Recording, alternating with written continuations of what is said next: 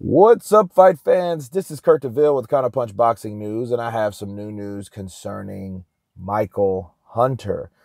Michael Hunter is that fighter that was a candidate, or supposedly a candidate, to fight Anthony Joshua after Jarrell Miller pulled out. Michael Hunter revealed to IFL TV that the fight was never offered to him. He said that the fight was never offered to him. He was a last option, and Anthony Joshua simply didn't want that smoke because he knew who he was up against. Well, it is interesting, because there were a lot of names thrown around, and the names that were brought up by Eddie Hearn was one of the names. He was mentioned, but the way Eddie Hearn talked about it, he really downplayed Michael Hunter because of his size. He's already been beaten by Usyk. He was outscored and outboxed by Usyk. But I don't think he was really a candidate. But then again, I don't think that they felt that he was a big threat or a big enough name. But then again, who was Andy Ruiz? Andy Ruiz is that person that did fight Joseph Parker. And Anthony Joshua fought Joseph Parker, which was the WBO heavyweight champion of the world. So I can understand why they did it business-wise, because you're looking at a guy that, yeah, he's a replacement. He's strong. He's tough. He only has one loss. I think he's 19-1. But I don't feel that that was the reason they ducked him. I think it was a lot of other names, and he was maybe the second or third on the list, maybe third or fourth.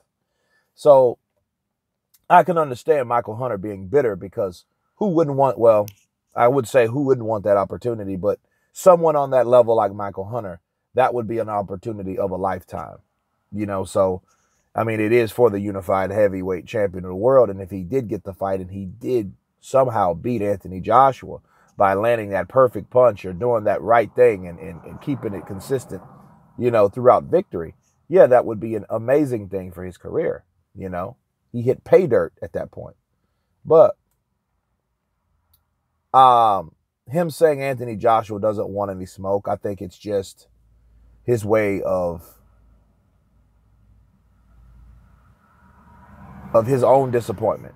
He is basically pissed, bitter.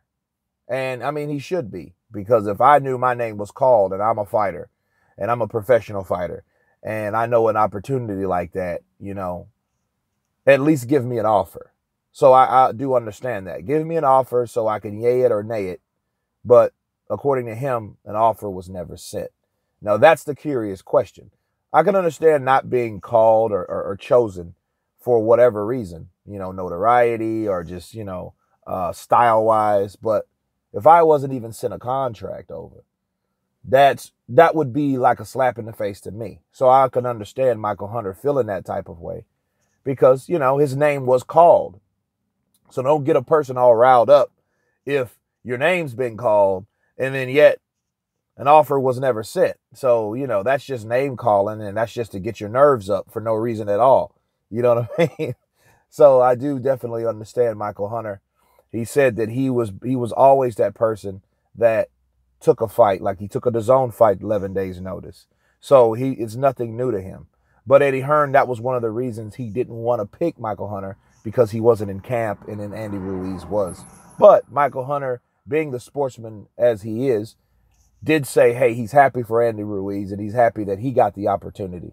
So he's not like a hater. He was just expressing his overall bitterness or dislike towards the way things were done and conducted when his name was called.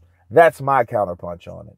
You guys tell me what you think about Michael Hunter. Did Anthony Joshua really want that smoke? Did he not? I don't know. You guys tell me. But anyway, this is Kurt DeVille with Counterpunch Boxing News, and you guys been counterpunched. Peace.